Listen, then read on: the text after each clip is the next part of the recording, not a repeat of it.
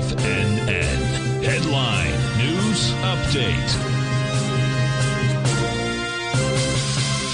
Good morning, folks. Steve Rhodes coming to you live from the shores of sunny Delray Beach, Florida. This is your 11 a.m. update, and currently we have a sea of green. All the U.S. indices that we track trading the upside. That includes the spot volatility index. The Dow's up 13 points, S&P 5, NASDAQ 155, Russell 7, semis 56, trannies 32, gold's up $1, silver 26 cents, light sweet crude is up 30 pennies, natural gas is up just a slight bit, and the 30-year Treasury trading out at 125.24. That's off 13 ticks. Let's take a look at that 9-panel market update chart. We begin with the ES Mini. What do we know about it? It has a Rhodes momentum indicator top that confirmed on the trading day of July 20th. We have price just consolidating with inside its daily profile. Price closed about 46.0925. It would negate that signal. Spot volatility still remains below its 50-day exponential moving average. The markets will not get moving to the downside until that spot volatility is above the 50-day. 1487 is the print there. If we take a look at the NASDAQ 100, the NQ, I should say,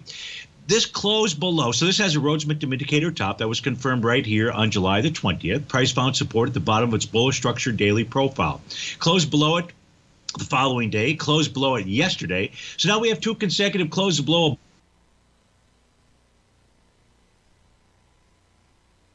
This is where we probably get the most information. Then where price will find resistance, which it has today so far. It's been up at a high of 15,672, but resistance is up at 15,681. If we take a look at the U.S. dollar index, it formed a buy the D point pattern. It's traded above yesterday's high, should continue to further rally.